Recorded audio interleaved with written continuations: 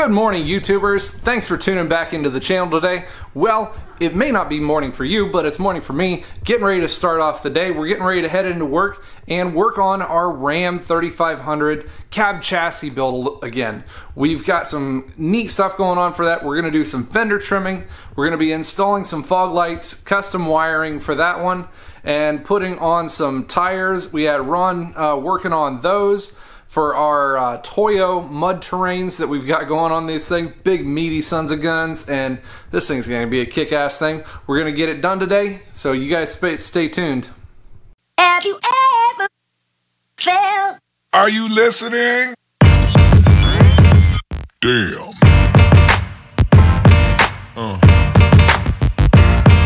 Yeah. Yeah. Yeah.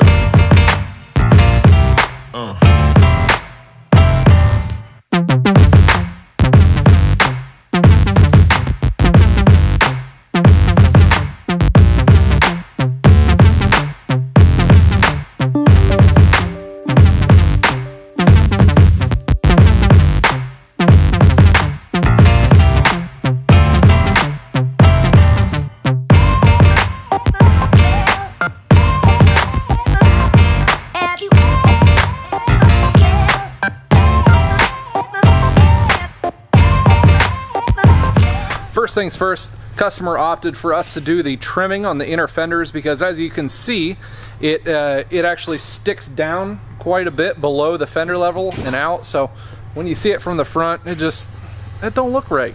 So we're gonna get a nice even line that cut straight across from here. Follow the line of the inner fender down here. You guys can see from here straight up pretty much across to the corner. Make it nice even so it follows that angled edge of the bumper in the same time. So we're going to be doing that one now, mark it, and we're going to cut it with our new Sawzall that we just picked up today. Let's have a look at this thing. This is my new Milwaukee M12 line fuel little Hackzaw, Hackzaw. Came with a 4.0 battery for it. This thing's pretty badass. I've used it just a little bit this afternoon, and this thing eats. It thing is pretty nice. It's compact enough to do what I need to do. I didn't really want to use one of the round cutoffs just because I wanted something nice and straight and even. So this is going to be able to do that for us.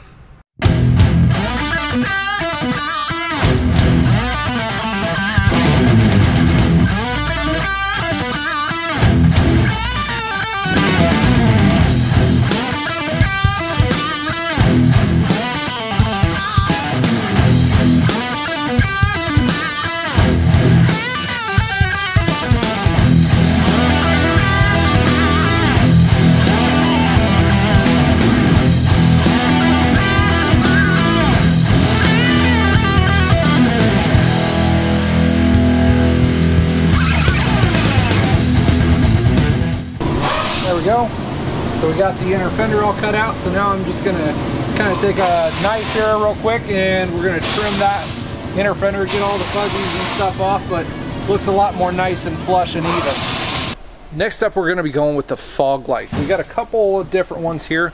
We've got one, these pairs from Rigid. It's going to be a really cool spotlight.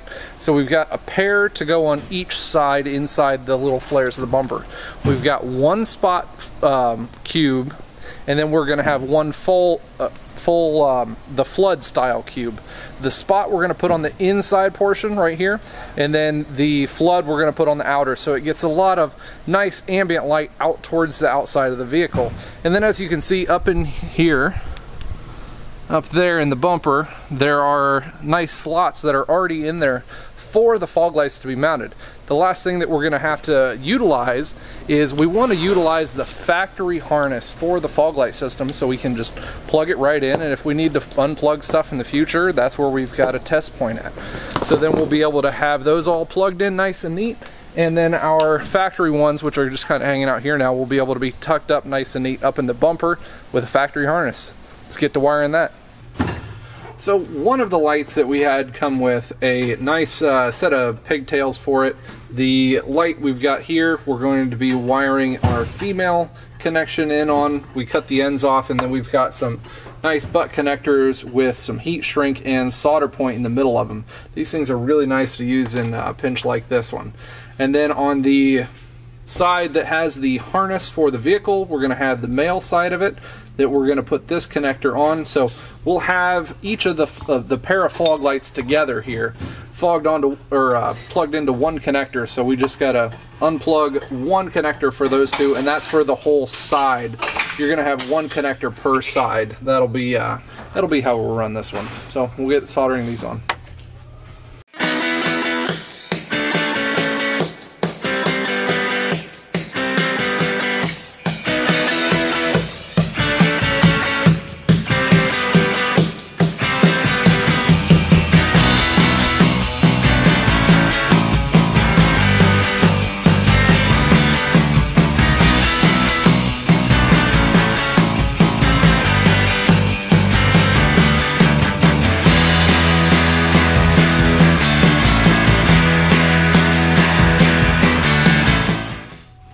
So now we've got everything connected here. As you can see, our heat shrink with solder, that's a low temp solder with a butt connection in there. If you guys haven't used these before, they're kind of pricey. They're about $1 a piece that you can get through like a Tifco dealer, but they save a lot of time and they're super strong. I know JRC54 did a review on some of the as seen on TV versions of those last week, and these things are like tons above in the quality aspect of that one. So those are really nice. And then on the factory side of the harness here, we've got our male connector, which is going to be this one right here.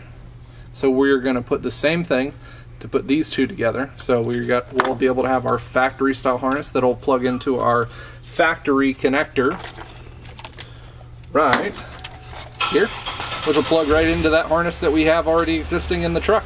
So if you have any wiring diagram issues down the road, or somebody else does, they can follow the same wiring diagram to get to the fog lights just like they would need to.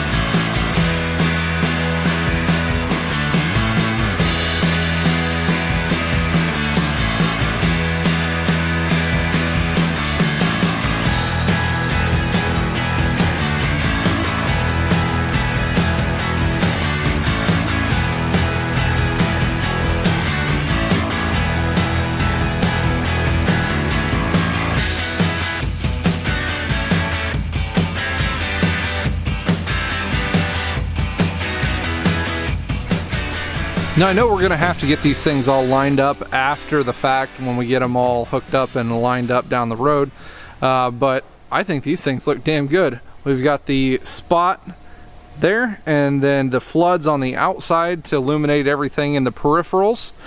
I think they turned out pretty darn good. That's in the factory spots for that Grumper.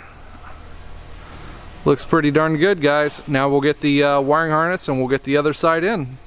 Now after getting the wiring harness all nice and routed up into place, we've got it zip tied up into place up in the fender well here, and goes up into the frame and then across the front bumper, and it actually goes into the front channel inside of this area of the front bumper. So it's all tucked very nicely inside of there. We've got the excess harness in there. And then as you can see, Our electrical connector is a factory electrical connector tucked up in the frame, and the electrical connector for the fog light on this side is zip tied up above in the fender well as well. And then we've got our fog lights all nice mounted up here. We still got to do some aiming for those, but they look pretty darn good. And the best part, I tried them out, and with using 2 fog lights on either side, it does not set a lamp out indicator, so it must use enough amperage to be able to keep that indicator from coming on. And we're gonna get these things aimed up and see what they look like. Now, last piece of the puzzle, we got our Fab 4's bling to be putting on.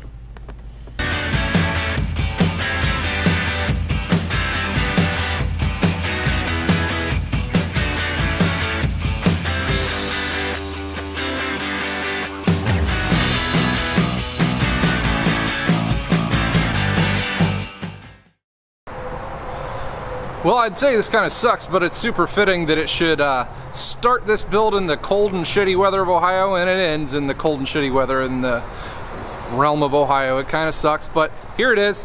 We got the nice walk around going here. The only thing that we wanted to point out was when you order the kit from Fab 4s, you do need to order a kit for the plug stops for the front sensors if your application does not have the front park sensors. The other thing to notice is that the front park sensors, there are 6 holes in the bumper, and the kit for some reason only comes with 4 of them, which I don't really get that one, but that's how it comes. We got all the fog lights, everything all lined up in the front. The only thing that I'm going to recommend to the customer is possibly matching with a set of LED headlight bulbs as well. That'll be something really neat that I think would just fill out the whole project altogether. But all in all, this thing turned out absolutely freaking awesome. With this customer working out in the oil fields of West Virginia, this is gonna be something that's gonna be really awesome looking. It's gonna be super capable. It's gonna be able to get him anywhere off-road that he needs to go. These Toyo mud grappler tires, or mud terrain tires, they are super meaty. They're not really meant for a whole lot of great road use, but they're gonna grip and rip off-road. He's gonna be able to take this thing wherever he wants, whenever he wants. It isn't gonna matter. That and being a nice Laramie edition, he's going to get there in a little bit of style. The Hillsborough bed turned out really awesome.